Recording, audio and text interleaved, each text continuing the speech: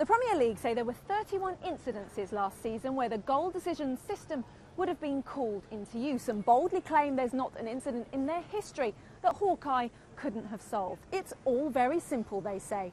Did the whole ball cross the line or not?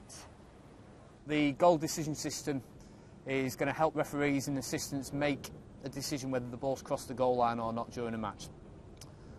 Sometimes these decisions can be very, very close. As you can see, sometimes the ball may be in play still in front of the goal line. Sometimes you may have situations where the ball gets closer, or sometimes you even may see situations where the ball is actually on the goal line.